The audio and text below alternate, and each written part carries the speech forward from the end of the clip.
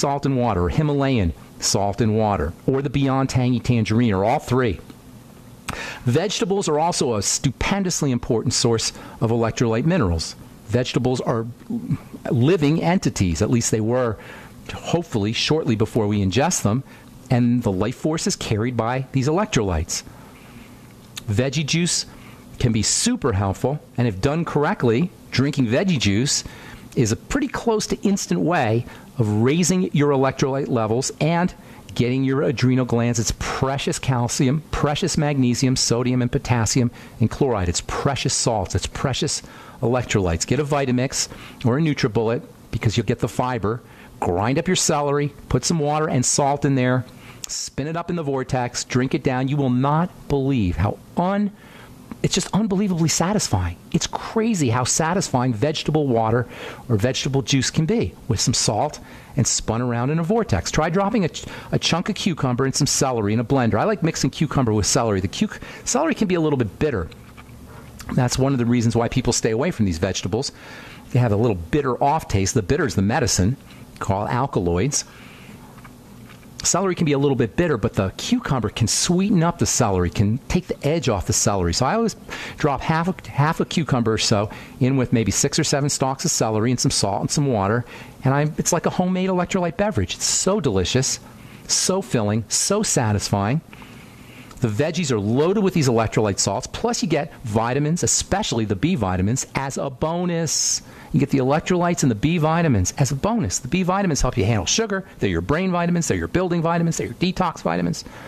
And again, like with the electrolytes, we tend to lose these Bs as we urinate. And so most of us are electrolyte deficient and B vitamin deficient. And just dropping some celery and cucumber in some water is a great way to replace these nutrients. In addition to making sure that you're drinking salt water, in addition to making sure that you're getting your Beyond Tangy Tangerine, sipping on your Beyond Tangy Tangerine throughout the day. The vortex is really important. You know how if you made a veggie juice, you may have noticed how when you first have the veggie juice, that the veggie juice looks like one uniform drink, but over time, the veggie juice starts to separate.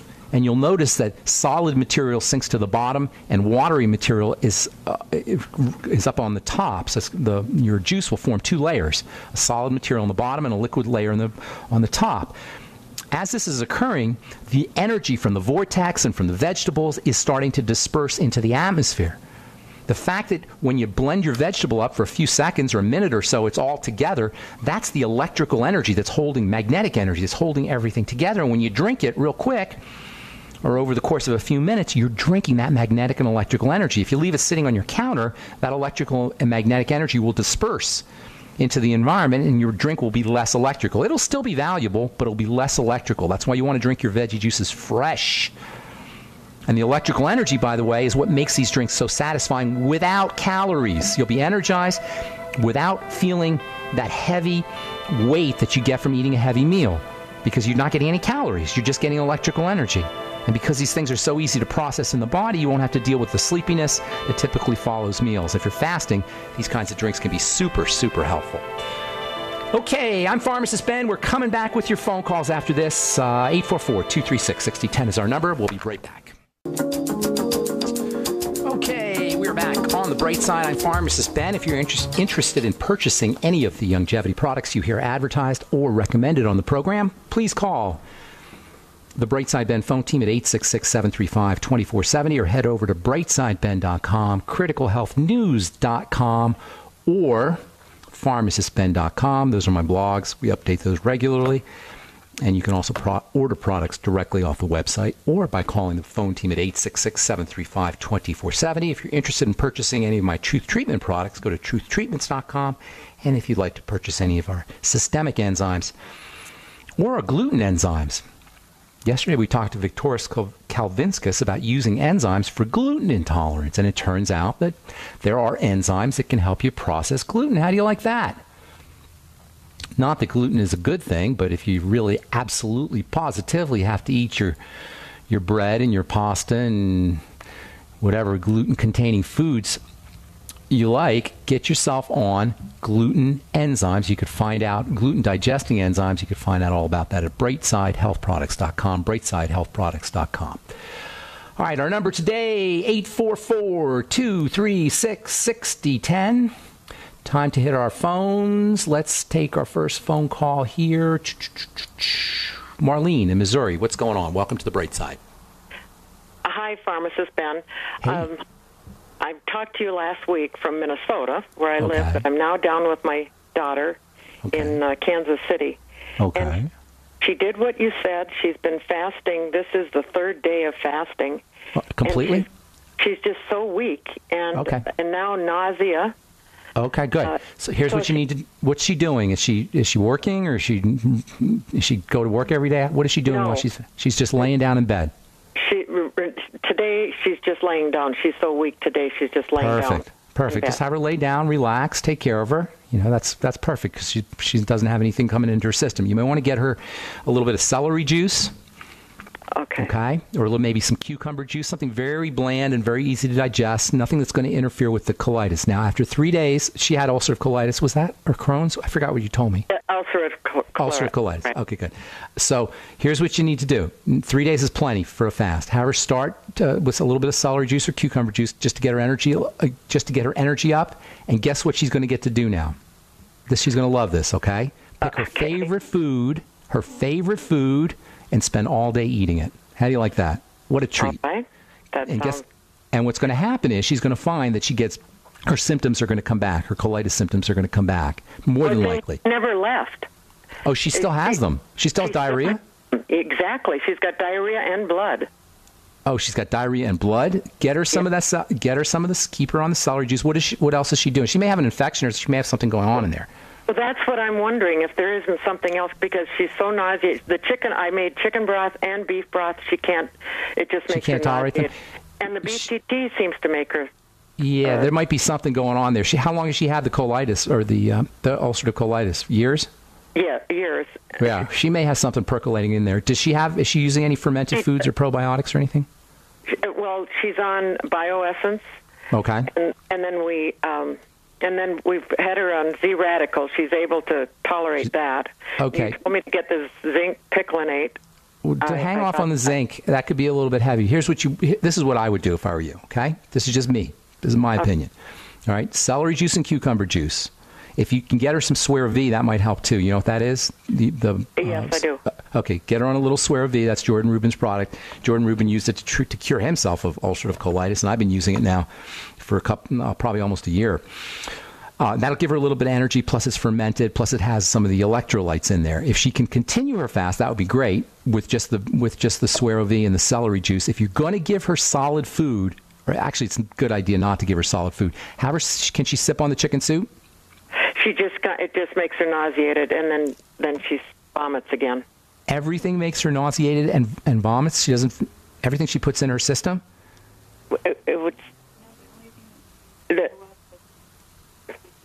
Mainly it's the BTT that makes her throw up, but she's so nauseated, just the smell of the chicken soup makes her feel nauseated. The only thing that made her throw up was the BTT. That's too intense. Okay, she may have some wounding in there. There may be some, especially if she's passing blood.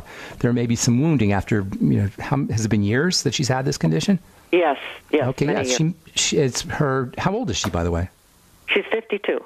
Oh my goodness. So she's probably got some serious stuff going on there. If she's had this for a long time, she's probably tremendously malnourished. The less you put in her digestive system, the better off she's going to be at this point. Okay, until everything heals up, you got to. The chicken soup is going to be very helpful for her, but you want to do it diluted, tremendously diluted. Everything she puts in, you know what I'm saying? Everything she puts in her system has to be diluted.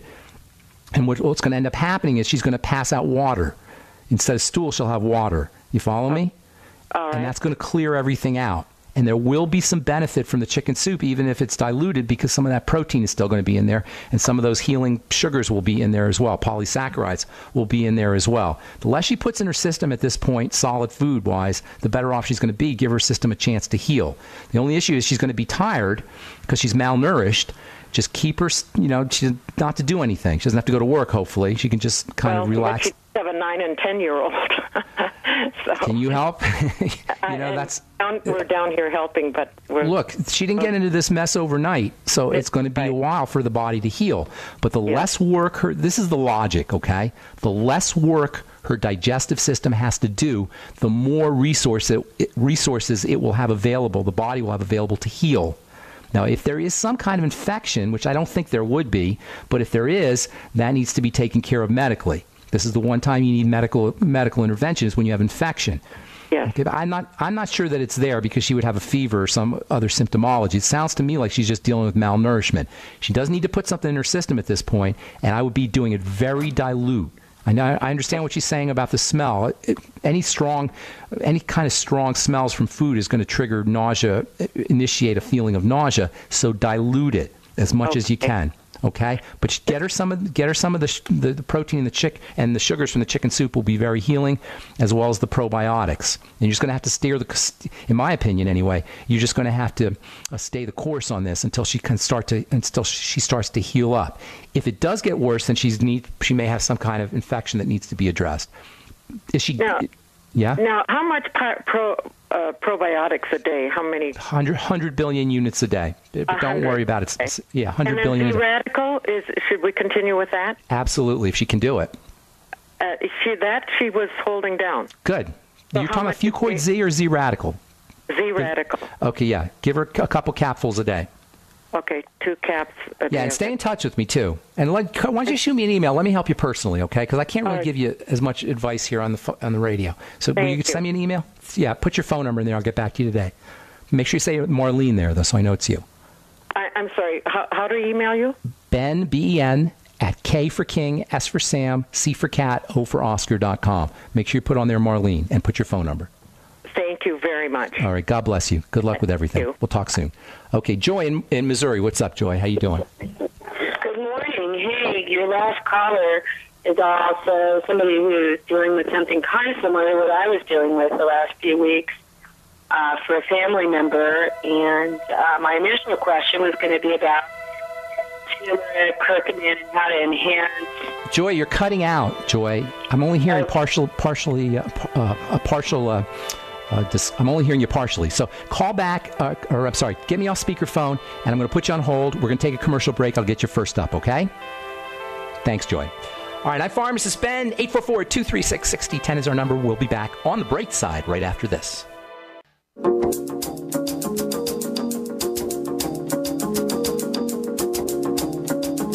All right, we're back on the bright side. I'm Pharmacist Ben, talking to Joy in Missouri. What's going on, Joy?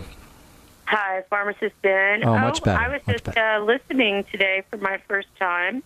Oh, good. And my main question is about, I'm hearing a lot about turmeric or curcumin and using black pepper to sort of supercharge its effects. I don't like black pepper because it's a spice that can irritate the Who told you about tract.